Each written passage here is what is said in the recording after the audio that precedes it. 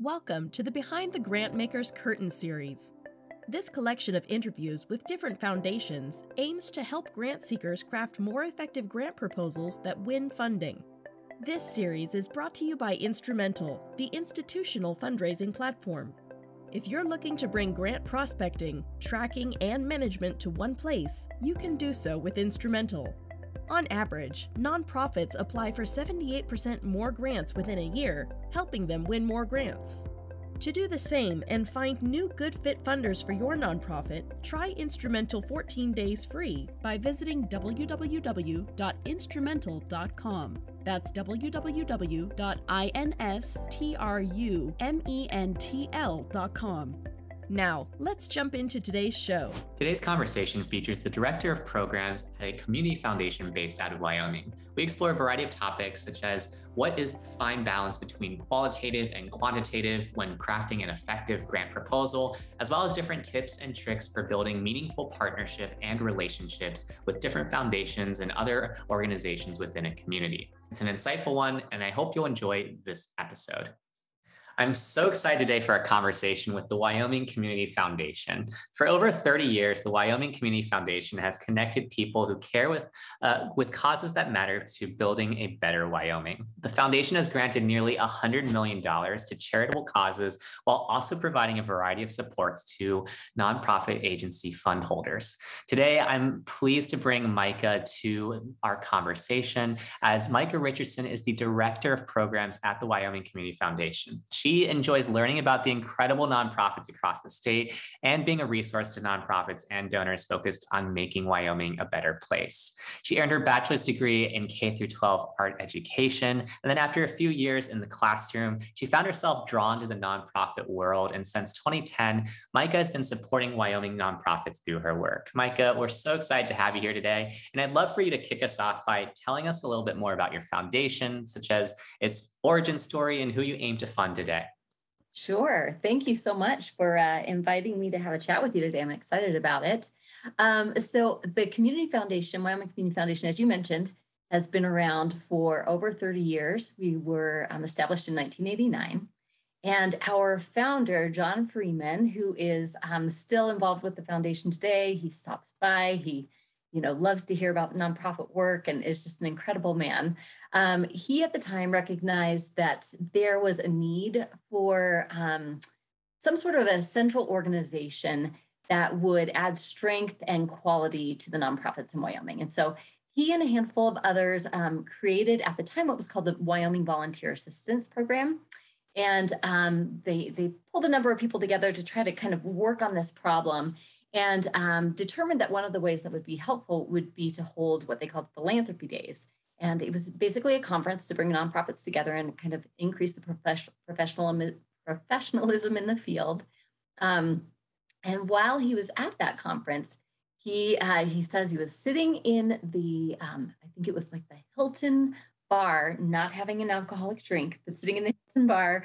And this gentleman named Larry Nash, who was the manager of the U.S. West Foundation, which was a phone company back in the day, pulled John aside and he said, "You know what you need is you need to create a community foundation." At the time, John did not really know what that would look like. He didn't have much idea about what community foundations did, but as they talked, he was really intrigued by this approach to community building. Luckily for John, there was a person who had been helping with the Wyoming Volunteer Assistance Program. Her name was Lolly Benz-Plank, and she did know about community foundations.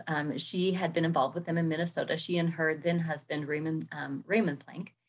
And so they put plans in place, accessed resources from Minnesota, accessed some resources from Colorado, and the two just kind of hit the ground running. John will tell you that they, would drive like 6-8 hours for a 1-hour meeting with someone in Wyoming. We're really large, small population, but large in this actual state land. So they would drive all this direction for a meeting, bring people on board, and they started building traction and bringing donors in and thinking that this could really happen and they could build the support for nonprofits. So the first grant, as far as I know, was a grant actually from the U.S. West Foundation, and that was for $200,000. And as they continued to just build momentum, they continued to get challenge grants and bring in other donors who saw and believed in this idea of a central organization who could really help build the fabric of Wyoming nonprofits. And that's kind of where it went. And it turns out actually that Wyoming was the last state in the union to house a community foundation. So, but that's kind of how it all started. And we're still kicking today, and just trying to do the best we can for our nonprofits in the community. Awesome. And overall, how would you describe your grant making strategy? So we really think about, our mission of building a better community is really true to what we think about. So each of Wyoming's communities look different, and certain pockets of Wyoming might have different needs than other areas. And so it is really broad, but it's based on community need. When we are looking at applications, we think about, okay,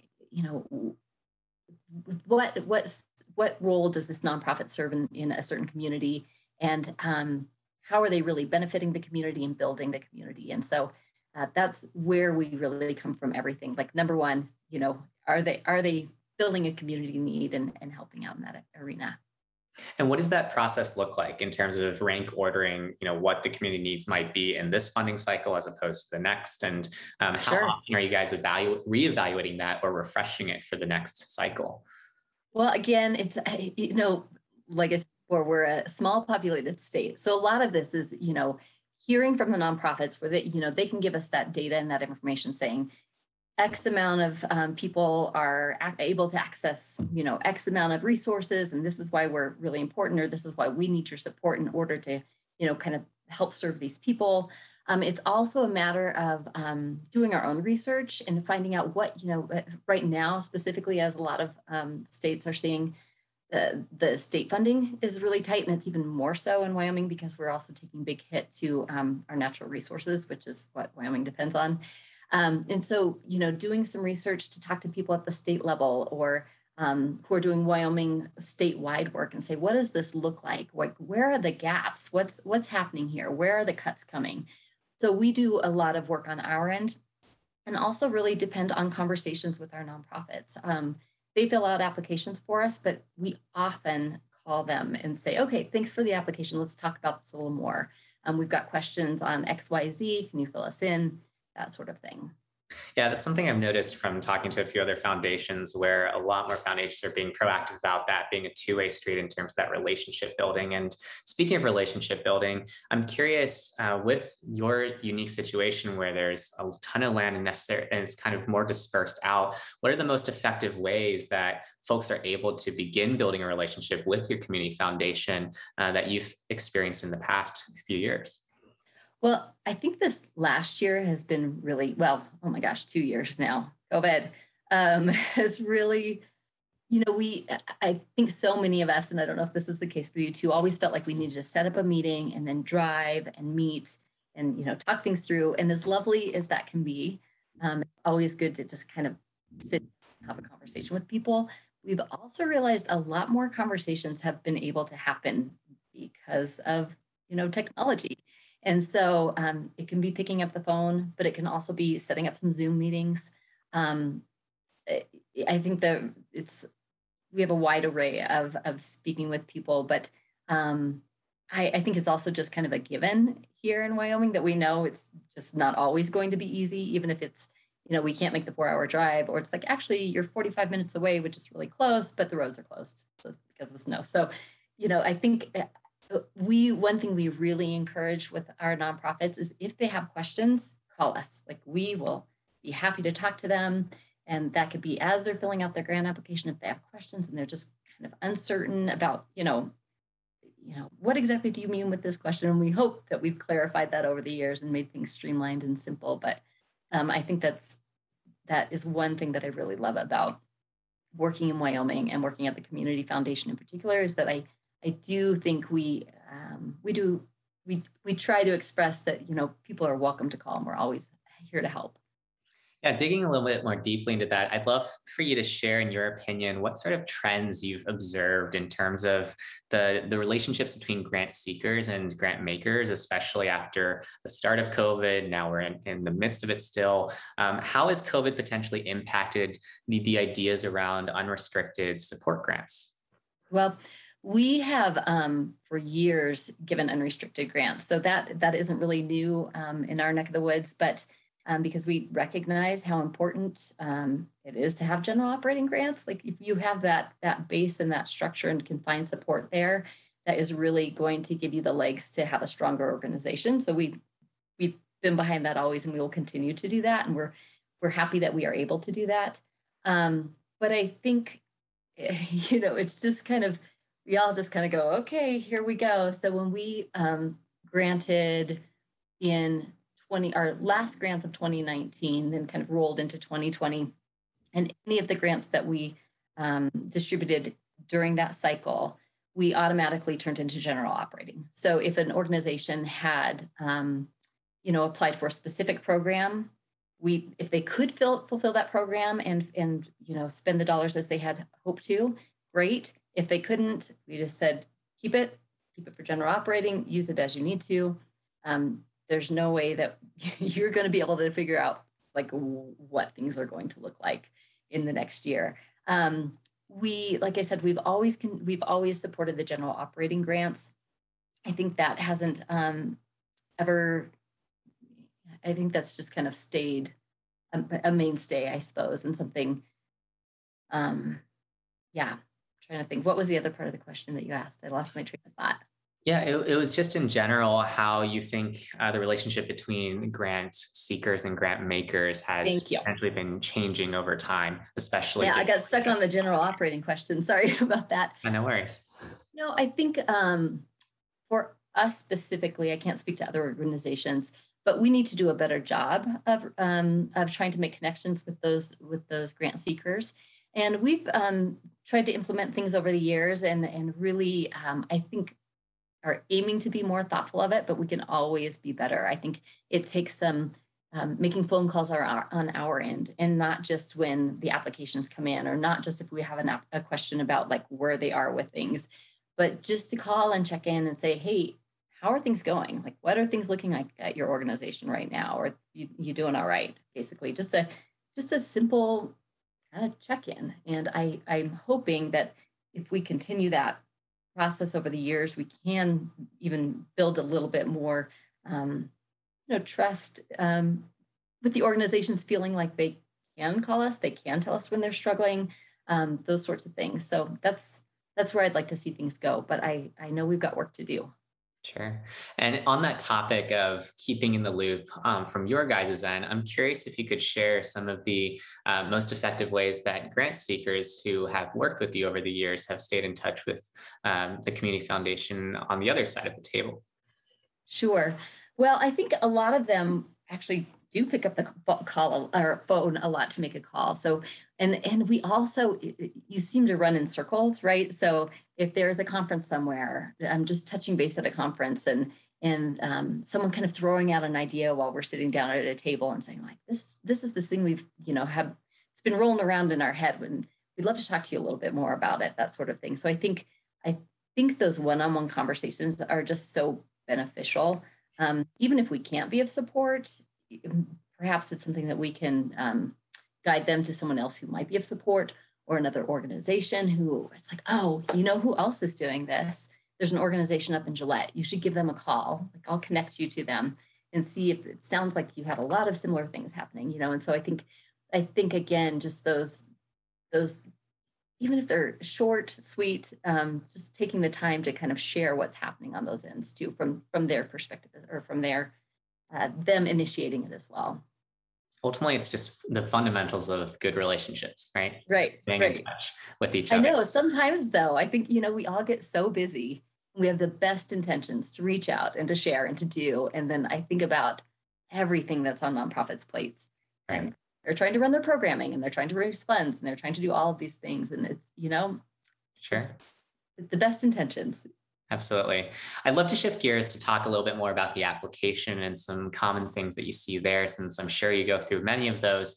Just to kick things off here, what would you say is a very common mistake that you see a lot of grant seekers make, especially when applying for your guys' opportunities? I would say, I would say that the number one thing would be not explaining in depth or well enough as to why they are meeting a community need. I think sometimes we're so familiar with our own organizations that we know what our purpose is and why we're important, but we kind of assume that others also know already what we do and why we're important. And so taking that time to really go in depth about this is what we do, this is how we impact community, this is why we're important now, just really get into those details of that connection to community and the value there.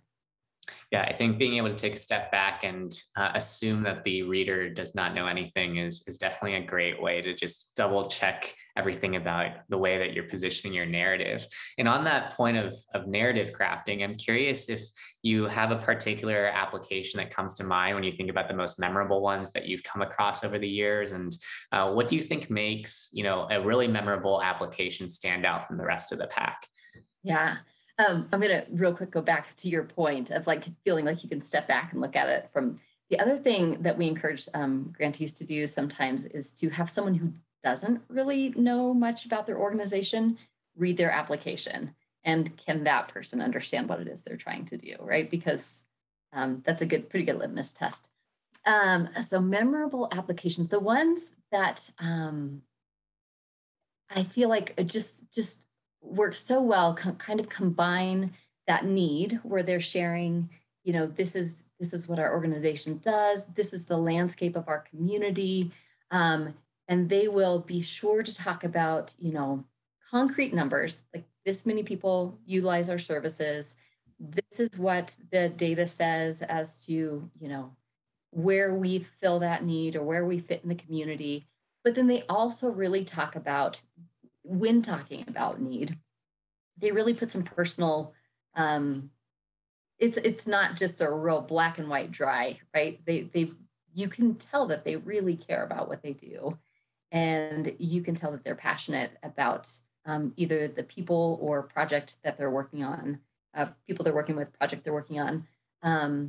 And those are the ones that I think are best. But it seems like, you read it and you think, okay, this person has really thought about this and they fully understand what it is they're asking or seeking, that sort of thing. On the flip side, we'll get applications that, the idea is there, but there's a spark of an idea and they kind of just throw it out there, right? And which isn't always a bad thing because that gets you rolling, that gets you thinking about it.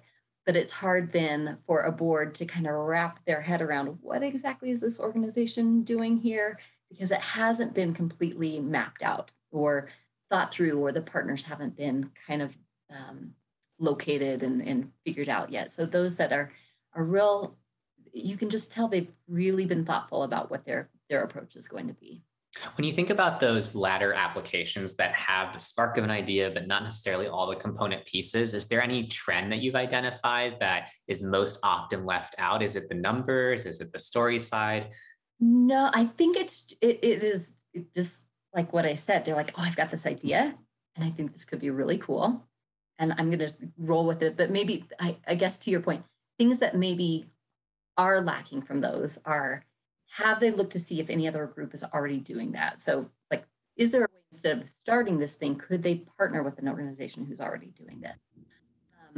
And maybe it is like, they think it's a really good idea and they know that like, this is a need, but they don't have those numbers to say like, it is a need and here's the data to back that. So it's just, yeah, like you said, it's kind of, it starts, but it's just hasn't quite gotten over that hump to pull everything together. And sometimes we'll get those applications and we'll deny them and then have a conversation of, here's why. This is why we didn't fund this. And, think about talking to this person or that person, that sort of thing, and trying to, again, steer. I'd love to hear that side of things as well, in terms of when an applicant is denied. What are some productive ways that those applicants have been able to continue the conversation with you guys? Because I know that applicants sometimes have a little bit of hesitation in asking for feedback, and different foundations have different policies around what sort of feedback they're able to give as well. So I'm curious to hear what sort of advice you might offer for folks who haven't necessarily been awarded with a grant from a particular foundation, but they want to get that feedback. What's the most productive way for them to do that? On our letters that go out that inform people that they weren't awarded, we invite them to give us a call if they want to talk about it. And knowing that some people just aren't going to call because they're nervous about it, there have been times where we thought, okay, because we really feel like we need to have a broader conversation about why this wasn't funded. There are also times where we weren't able to fund them in the perhaps the amount that they wanted. So we want to let them know, like, hey, we thought this was a really great application. We just don't have the funding available. A lot of our funds are specific to different areas of the state. And so it might be a conversation like that too. Like, this is great, apply again, but you might think about adjusting your request because this is what our funding looks like in that area, that sort of thing. But when we talk with an organization who's been denied funding, it can be a wide range of things. We try to be very open and honest. If our board discussed that they had concerns, let me think, about sustainability, right? So we can talk to them about, okay, this was the concern. Our board is, just as worried that, how will this be continued and sustained into the future? Have you thought about additional partners as you move forward? Once you get a couple of these things in place, we'd love for you to reapply, that sort of thing. We also have some local boards who, sorry to interrupt you, about to say something else. We also have some local boards who have some more kind of specific things that they typically like to, or committees, I should say, that they typically like to fund, that they have a preference for. And so we never want to tell an organization, don't apply, this doesn't really align with this committee's thoughts, but we also want to let them know they typically, prefer to fund XYZ sorts of organizations or applications. Got it. And when you're working through that evaluation process, I'm curious how your foundation approaches that and whether or not you guys have been changing your guys' approach over the years, and if so, in what ways? Sure. We really try to keep things as streamlined as possible. I think if we're going to add a question, is it a question that is really neat? I mean, it has to be a question that we're definitely going to use that will help us make that decision, right? Not just another question because it would be kind of nice to know this thing, sort of, those are things we can do in the follow-up. So we try to keep it focused on the same way that we will be evaluating. So what does your community need? Who are the partners that you're going to be working with?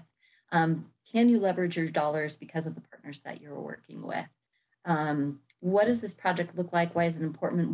Who is the population that this is going to impact? Those core questions are really what we need, along with financials, to see that you're healthy where you are. If you aren't healthy, what that might look like. But those are what we are going to be looking at when we're evaluating. So those are the core questions we stick to. And I, a lot has been said about trust-based grant making, and